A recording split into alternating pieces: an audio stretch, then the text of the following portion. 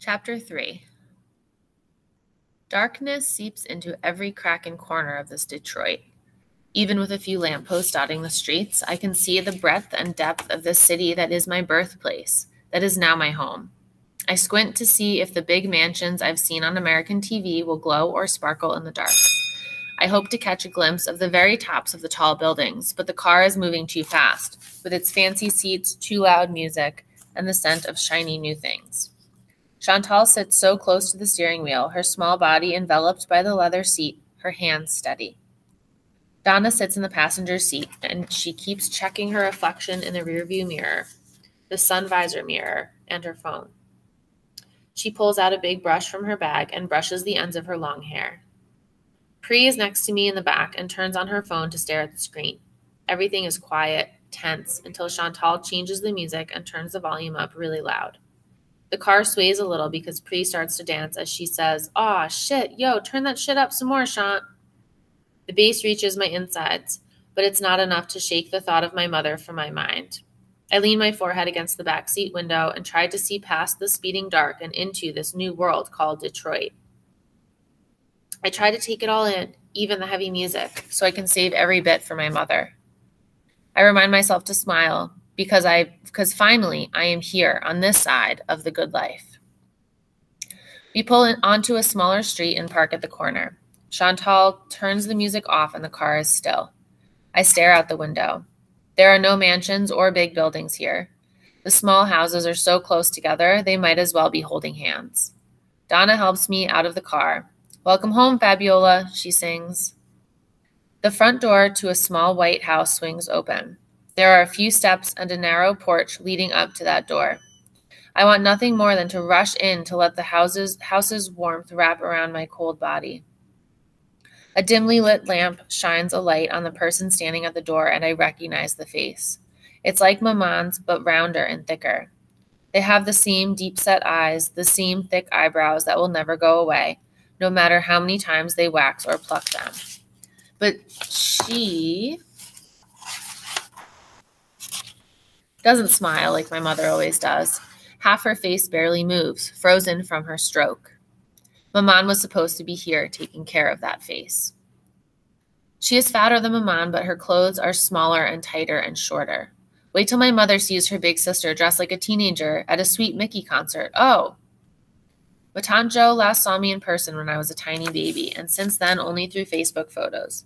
My aunt comes toward me, arms extended wide. She hugs me tight, and I breathe in her smell.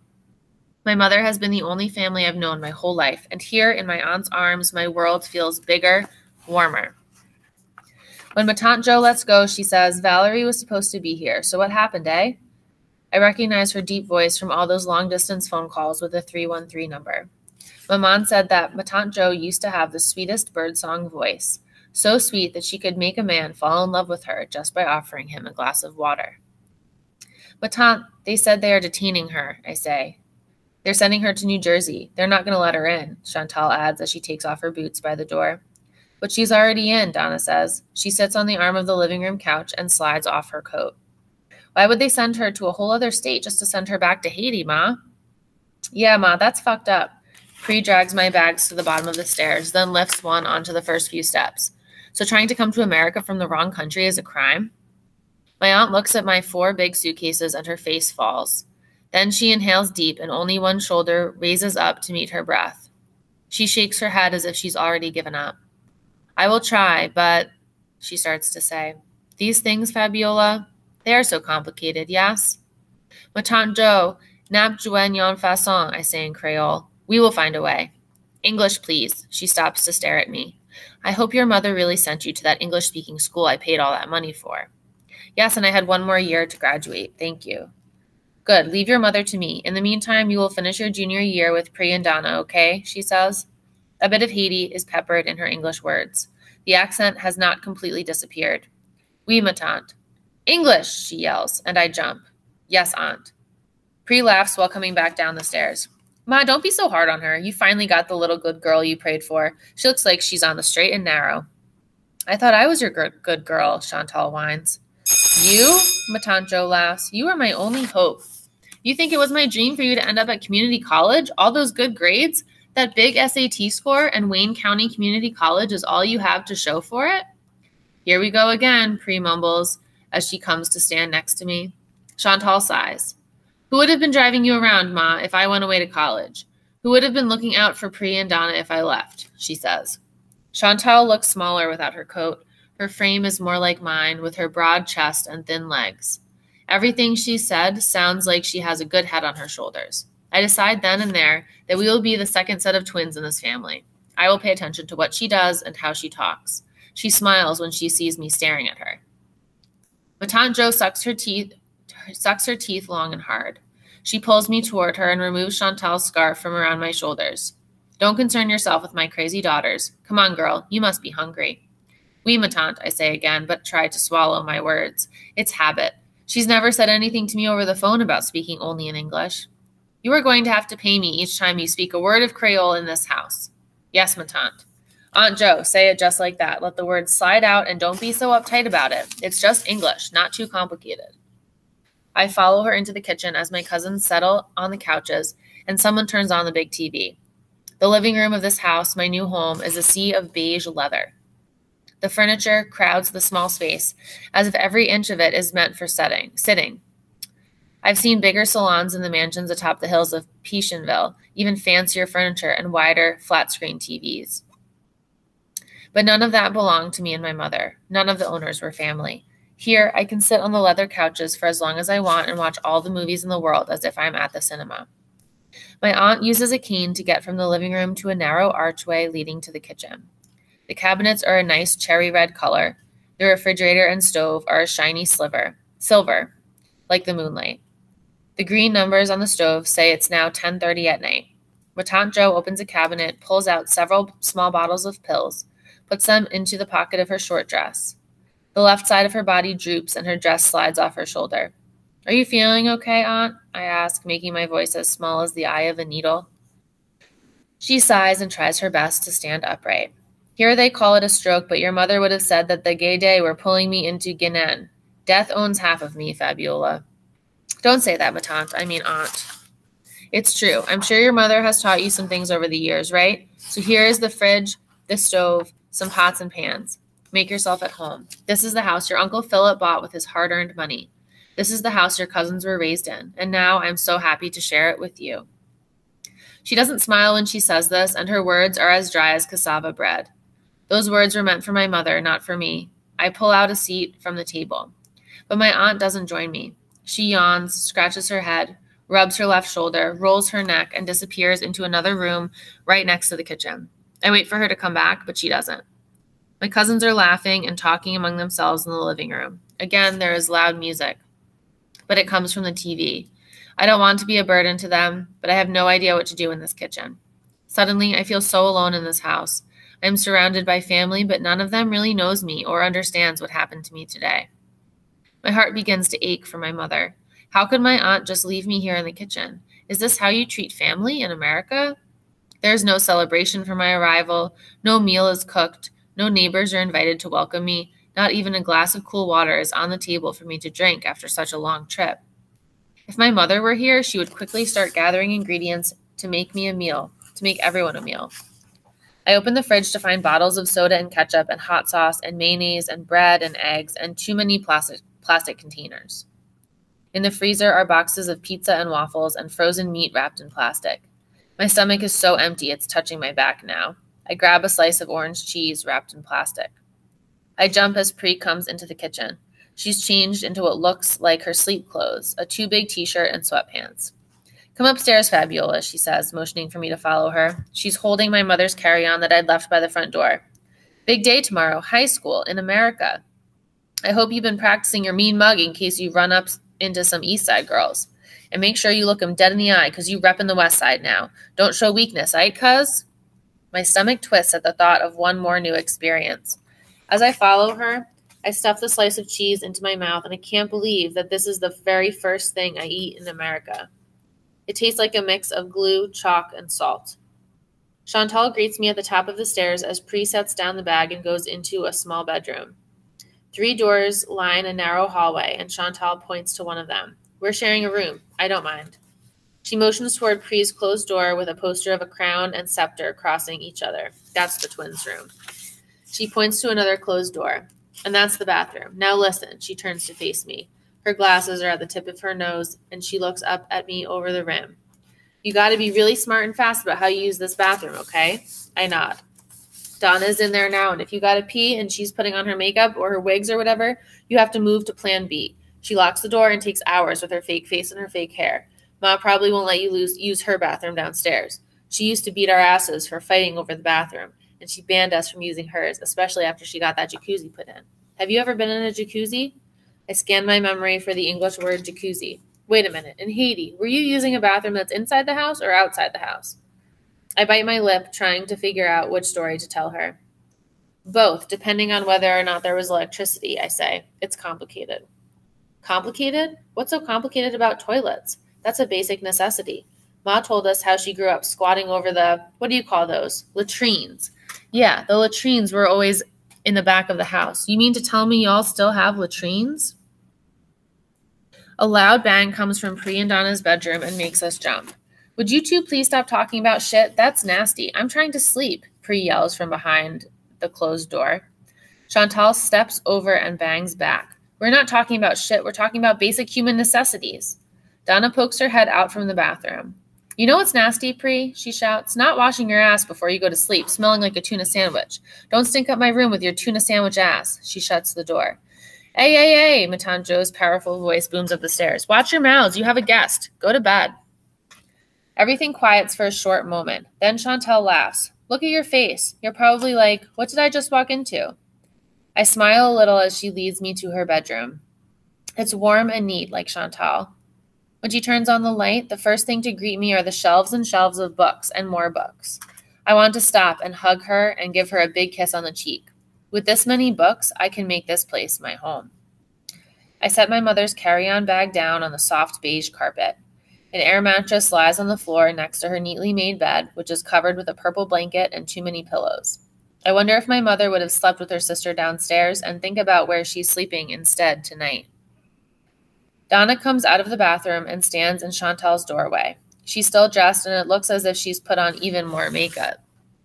Donna, really? You're going out now? Chantal says. Just for like a couple of hours. Driving around, that's all. That's not true, Donna. He's taking you all the way out to Belle Isle, isn't he? No, we're just driving around. Maybe get something to eat at a Coney Island. That's all. Donna, please, don't get in Dre's car while he's racing, Chantal says. I unzip one of my suitcases and pretend not to listen, but I can't help wonder who this Dre is. Chantal is almost begging Donna not to go out. Dre's not going to be racing, Donna promises, and he don't like me in his car when he does anyway. He says I give him bad luck. Chantal presses her hands to her forehead as if to say that Donna is not using her head. And you don't see that as disrespectful? He's your man, but he thinks you give him bad luck? Whatever, Donna, you already made up your mind, but I'm sick of this shit. Donna doesn't say anything, but I can see hurt flash across her face, like a strike of lightning. It's gone in an instant, hidden behind her layers of makeup and hair. The bedroom door closes, and I can barely hear her footsteps going down the stairs. The sound of a car's engine filters in through the window. You won't be sneaking out of the house to meet up with your shitty boyfriend, right? Chantal asks. I turn to her, wide-eyed. I don't have a boyfriend. I didn't think so. And don't get caught up in Donna and her boyfriend's shit, because he will try to holler at you. He ain't shit. She is talking to me and not talking to me at the same time. I only listen and don't give her any response. As she climbs into bed, I open the suitcase with my mother's clothes. I pull out one of her nightgowns to wear. Hopefully, this little bit of connection will help ease her through to this side. Hey, Chantal says from her bed. I'm sorry about your mom. I wish she was here too. Ma was saying how she was going to be cooking and cracking jokes. Don't worry, we'll figure everything out. I hold on to the hope in her words. As Chantal turns off the light, I crawl onto the air mattress. It feels like clouds beneath my body. I pray for sleep to come soon, for Maman on the other side, and for Donna, who is racing out into the night with her boyfriend. At 1:30 in the morning, my eyes are burning and my stomach cries from hunger. I have not slept well since Thursday. This past week, my friends threw me a big party in our school's yard. It had been too late for us to return home, so we all spent the night sleeping on the hard concrete classroom floors. We had so much fun joking and giggling. The next few days were spent packing and giving away extra clothes and saying no to everyone who asked me to squeeze this or that into my suitcase for a loved one in Miami or Boston or New York. We made jokes about how to pronounce Detroit, Detroit, 2-3, and Michigan rhymes with Leogan, the town, Michigan. Except Americans don't say it that way. In the dark, I practice whispering Detroit and trying to get my mouth to wrap around the word just right. Quietly, I slide off the air mattress. I need to light a candle for my mother so she can find her way back to me, but I realize I don't have matches in my bag. I tiptoe down the dark stairs to search for some. A small light bulb is plugged into a socket in the kitchen. The green numbers on the stove say it's now 2 a.m. I open all the drawers until I find a lighter instead, pocketing it in my mother's nightgown. A man's voice slices through the darkness. He's singing. It's coming from outside. I move to the living room window, and I can hear the words to his song, something about dancing in the streets. It's an old, catchy tune like an American commercial. I tug apart the heavy curtains. Again, the singing. Louder now, more joyful. Across the street, a single lamppost shines on an empty, weed-infested lot. Sitting on what looks like an overturned plastic bucket is an old man with a hat. He throws his head back and sings the last verse to his song. Welcome to the D, city of the dead. Welcome to the D. Oh, don't let those hungry ghosts wake your little sleepy head. He finishes out his tune with a low, guttural hum, just as the deep, pounding bass of a revved car engine overrides his voice. A white car zooms around the corner and comes to a screeching stop right in front of the house. The singing man stands up from his bucket and braces himself to sing the chorus as loud as he can. Welcome to the D. Better pack your lead. Welcome to the D. Oh, don't let that greedy dope boy get all up in your head. At that same moment, a man comes out of the driver's side and takes long, deliberate steps toward the corner. Shut the fuck up, bad leg, the man shouts, loud and crisp. He reaches the singing man, grabs the collar of the old man's dirty coat, and punches him until his body is limp. The punching man lets go, and bad leg falls to the ground, his body like an empty potato sack. Mind your own fucking business, old man, the punching man shouts. He kicks him one last time before returning to the car with his fists still clenched. I can't see his face in the dim streetlight. I shrink away from the window. I want to unsee and unhear everything. My heart is racing, and there's not enough air where I'm standing. Bad leg is still on the ground, rolling from side to side. I've seen this before. Old people in Dalma who see and say too much are often beaten up or killed by young vagabond who have no respect for elders, for life, or for themselves. A second man comes out from the back seat of the car, younger, slim, and wearing a blue cap. Yo, Dre, chill. He runs to Bad Leg to help him up. The punching man, Dre, calls out to his friend, Yo, get the fuck away from him. But the blue cap man ignores Dre and tries to help Bad Leg to his feet. He reaches down to pick up the cane, hands it to him, and makes sure the old man is stable before walking back to the car. At the same moment, the passenger side door opens, and I recognize those boots and that long coat. Donna stumbles out. Her long hair hangs over her face, and she can barely stand up straight. She takes several clumsy steps toward the house, and I quickly close the curtains. I let the dark living room be my hiding place as the front door unlocks, and Donna steps in, removes her boots, and slowly makes her way up the stairs, leaving the strong scent of alcohol behind her. Her bedroom door lightly clicks shut.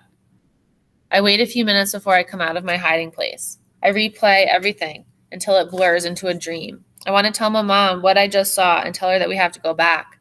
This corner where Matanjo lives is no different from some of the streets in Dalma. I need to light her candles and hope that I can reach her. Upstairs, I find a near-empty shelf in Chantal's room, move the books aside, and start taking my mother's things out of her carry-on bag. A small statue of La Sainte Vierge, 2 tea candles, the beaded asang gourd, a small brass bell, a white enamel mug, a cross, and a piece of white fabric. I bring the cloth up to my face and inhale the fragrance. I washed it by hand and soaked it in Florida water before we left. It smells of Maman's magic, our loas, our songs, our prayers. I move the magic things aside to dust off the shelf with my hand. I place the cloth down first, the cross in the center, then the other items around it. I add water from the bathroom sink into the mug. I am now only missing a potted plant for the libation. I light a candle. It hisses in the dark. Chantal turns over, but a pillow covers her face.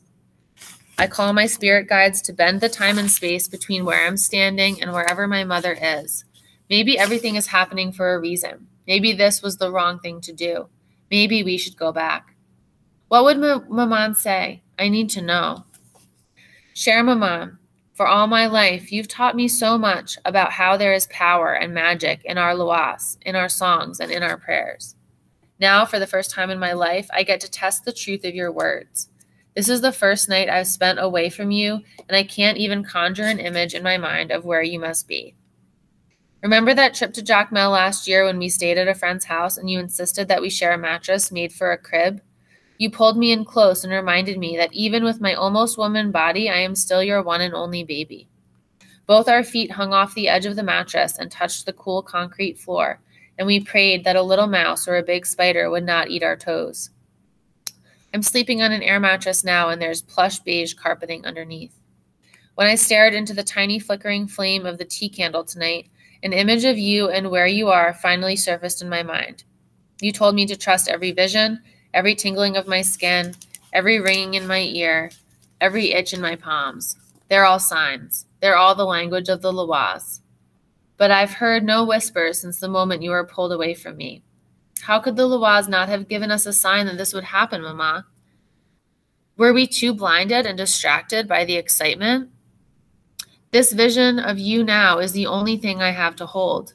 I can see you. You're on a bed on top of another bed, and a thin layer of itchy fabric is barely enough to cover your body.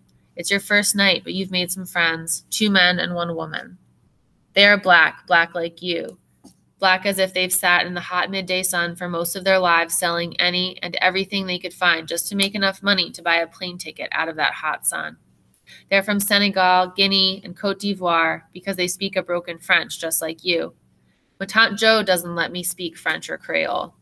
When you come to this side, Mama, we will speak nothing but Creole. It will help me hold on to a piece of home. Kembe femme, Mama, hold tight, Fabiola.